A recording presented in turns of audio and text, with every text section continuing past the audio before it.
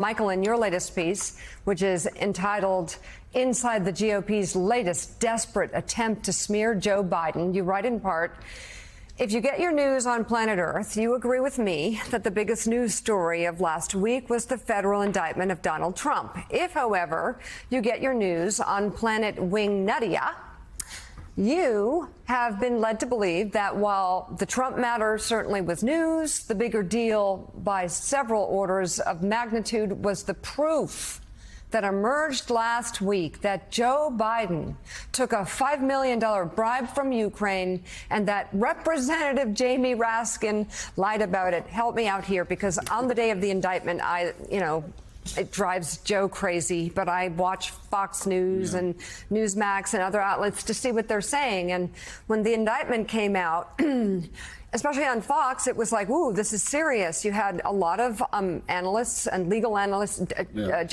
people who often... Turley, saying this is really bad. But as the hours went on and you went to 5, 6, and 7 o'clock at night, all of a sudden it was all about Joe Biden and Hunter, and there was a lot of screaming. So tell me about this bribe and the proof of it and all the reporting around it. It must be very serious. Well, it must be, yes. Well, the big picture here is everything we've been talking about here for these last several minutes. The Republicans know, and the right-wing media outlets know. They know that they're about to hitch their wagon to the most corrupt man who's ever been president or run for president. So the flip side of that coin is that they have to dirty up Joe Biden. They have to get people to think that Joe Biden. But they've been trying for a very long time to do that. Right. And this supposed $5 million bribe that he allegedly took from somebody in Ukraine is an old story. Rudy Giuliani was peddling it many years ago, and it was Bill Barr, when he was Attorney General, appointed a special prosecutor to look into it, Scott Brady, who was the U.S. Attorney for Western Pennsylvania. I don't know exactly what he did. I know that he interviewed Giuliani once for several hours, but he never did anything. He never brought any charges. He's back in private practice. It's apparently dropped, although the U.S. Attorney in Delaware is supposedly looking into it. But look, do I know for a fact that Joe Biden never took a bribe? Well, of course not. Anything's possible, I suppose. But I do know for a fact that a couple of things. Joe Biden's been in public life for half a century, and we've never seen any financial scandal attached to his name, number one. Number two, they have to make Joe Biden dirty. Right. They have to make him corrupt. And I think that probably, Michael, they're going to use every angle they can. Him, his son, the family.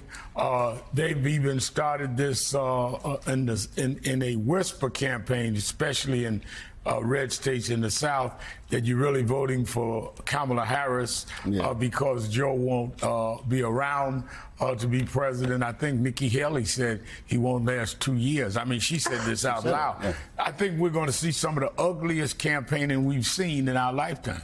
Oh, yeah, I think without question. And then, Trump, they've run ugly campaigns, and I say in the article that you quoted from, I mean, it's been part of the MO since Clinton, certainly, to say a lot of things about Democrats' character that are just simply untrue. Think of all the things that were said about Barack Obama. He's a Muslim and born in Kenya and so forth. So, but they're going to do that. They're going to double down, quadruple down now. And, you see Trump saying that the Biden family is the most corrupt family. And so on. Buckle up. Editor of The New Republic, Michael Tomasky, thank you. National correspondent for Politico, Betsy Woodruff Swan, and Harvard Law School professor Jeannie Sue Gerson, thank you very much for being on this morning.